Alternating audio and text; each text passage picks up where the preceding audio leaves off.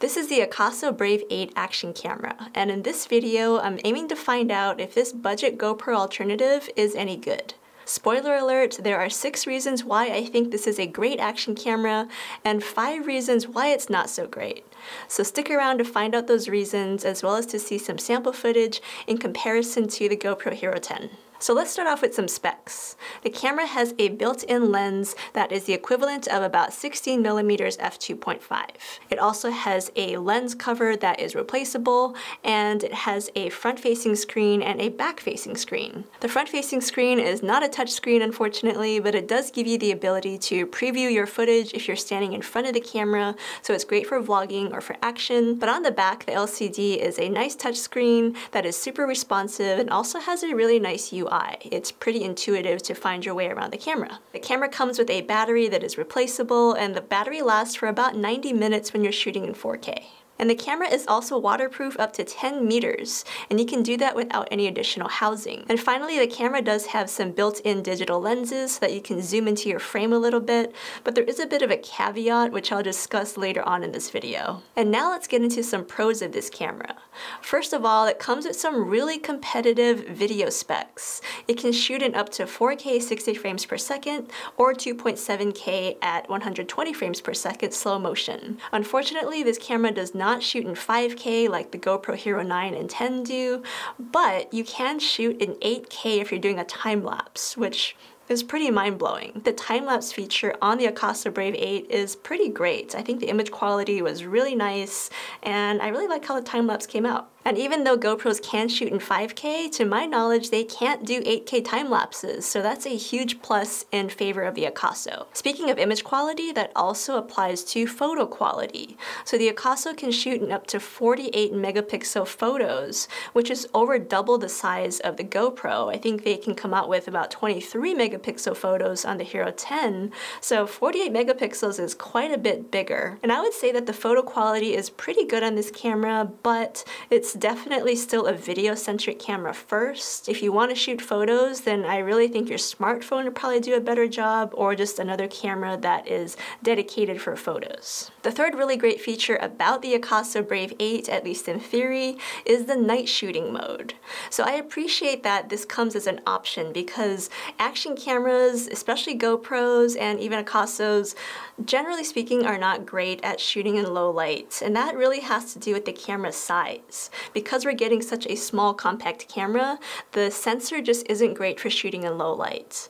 And so I appreciate that Akaso has a night shooting mode. Whether it's effective or not, I mean, I don't see a really big difference, honestly, when I'm comparing the footage with and without the night shooting mode, but I like the effort, and I would like to see other action camera companies, especially GoPro, start to focus in on low light capabilities and offer some settings or some features to help us shoot better in low light. The fourth reason why the Akaso Brave 8 is so great is actually one of the biggest pros in its favor, and that is all of these accessories that come with the camera. There are 13 accessories that come with the Akaso Brave 8, and they range from spare batteries to a battery charger to mounts and even a remote. So why is this a big deal? Well, if you buy an action camera from another brand, such as GoPro or DJI, then none of these things are included. You have to buy everything separately, including the spare batteries and the battery charger, and those costs really add up. And this remote in particular, like if you buy the GoPro remote, it's $80. And for Akaso, they include the remote in the package. So I love that about Akaso. I've seen that with their other action cameras as well. So this is a huge bonus in their favor. And speaking of the price, that is the 5th Pro for the Akaso Brave 8. It comes in at $279 US as of right now, and that's roughly half the price of the GoPro Hero 10, or at least what the GoPro was when it first came out. It was over $500, which is the most expensive GoPro ever. So GoPro price keeps going up, and the Akaso is a really nice budget option in terms of price. And the last major pro about the Akaso Brave 8 is the fact that it doesn't have any bugs or major problems with it. When I was out filming, this camera was super responsive. It turned on exactly when I asked it to. It started recording when I wanted it to. It never froze or crashed or had any issues. And if you guys have used GoPros in particular, then you know what I'm talking about. GoPros are plagued with these problems that keep happening no matter how new the GoPro is or how many firmware updates come out. GoPros just have issues. And so, you know, the Hero 10 has less issues, but we've still had some freezing problems with it. And Akaso, no freezing problems whatsoever from what I've seen anyway. But with that said, the Akaso is not a perfect action camera, so let's talk about those cons. The first major con of the Akaso Brave 8 is the fact that you have to use a cage to mount to this camera anywhere. So you can see right now that the camera is in a cage, and that's how you get these little GoPro feet. So if you want to attach it to a mount, a tripod, a monopod, a grip, or anything like that, then you have to put the camera in the cage. And this is something that, you know, GoPros used to be this way, but they've moved away from that as of the GoPro Hero 8. Now the GoPros have the feet built into the camera, so you no longer need the cage. And so I'd like to see Akaso move in that direction and get rid of this cage, because honestly, it's plastic, it's not offering a whole lot of protection, and it's actually blocking you from accessing the battery. So if you have to change the battery out, if you got to take the camera out of the cage. So yeah, I'd like to see this cage go away from this camera. The second con is that you have to connect the Akaso Brave 8 to your smartphone app, the Akaso Go app, in order to get good stabilization on your video. I think that's a really big con because it's an extra step and it takes a long time for that video stabilization effect to be added to your video. And so the good thing though is that it is really effective. I think that it makes a big difference if you do process your video through the Akaso Go app. But I did a little trial with a 20-second clip, and it took, you know, several minutes just to process that video in the Brave app. And so I think it's just an extra step that is unnecessary if you're using a camera like the GoPro.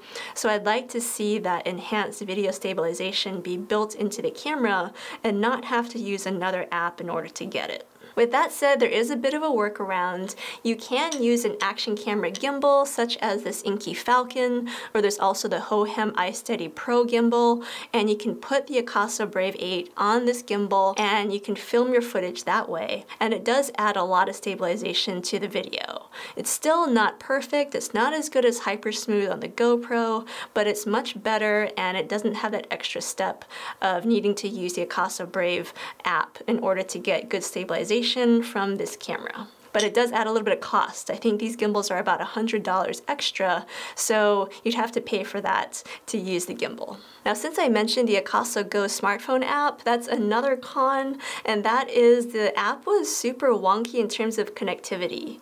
Sometimes it connected to my phone. I'm using a Samsung Galaxy S10, so an Android phone. Sometimes it connected and sometimes it didn't, so it just was really unreliable. But the nice thing is when the camera did connect to the phone, it actually worked really well, and it unlocks an extra feature of being able to remote control the camera with the smartphone app. And it gives you a nice preview, and you can also change the settings, so it's really nice when it does work. The fourth drawback to the Akaso Brave 8 is the fact that you can't easily connect your own external microphone. There's no 3.5mm microphone jack built into the camera, and to my knowledge there's also not a microphone adapter that you can buy to connect to the camera. So if you want to add your own external microphone, such as a shotgun mic or a lavalier mic, then I don't think you can easily do it with this camera. With that said, this camera does have two audio modes. There's stereo mode. Alright, and now the audio is on stereo mode, so this is what it sounds like as opposed to being on the human mode.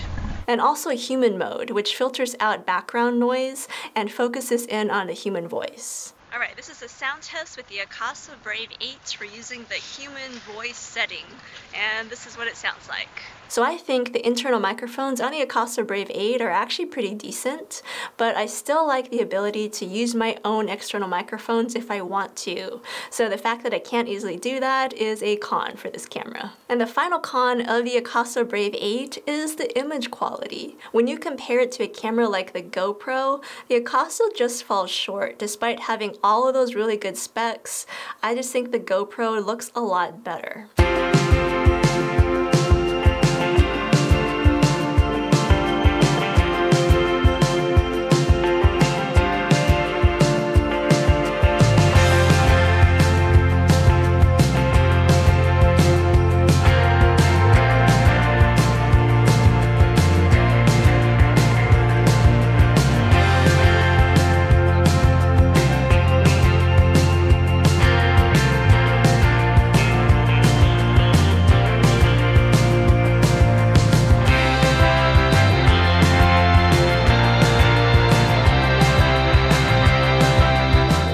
And that's especially true if you're using any of those digital lenses. I found that if I was starting to zoom in beyond the super wide lens on the Akaso, that the image quality really degraded the more I zoomed in. So personally, I would not use the zoom feature or shoot on any of the lenses besides wide on the Akaso. So in conclusion, I think on paper, the Akaso Brave 8 looks really great. The specs look like they're on par with a GoPro, and in some cases they even surpass GoPro. But at the end of the day, you get what you pay for. And there's a reason why GoPros are more expensive. The image quality is better as well as the user interface. And most importantly, it has stabilization built into the camera. You don't have to use an app in order to get the best stabilization. This to me is the biggest downfall of the Akaso, and I really hope that future versions will have image stabilization baked into the camera and not rely on a secondary app for that. So if you guys are like me and you want the very best action camera that gives you the best image quality and price isn't really a concern, then you've got to go with the latest GoPro. In this case, it's the GoPro Hero 10, and I really think it's the best GoPro that's ever been made so far. But if you are on a budget and you've got less than $300 to spend on an action camera, then the Akaso Brave 8 is definitely worth looking at. But that's my opinion, and I'd love to hear from you guys in the comments below what you think. If you would try out this camera, or if you have tried this camera, what do you think? Is it worth the money? Let me know.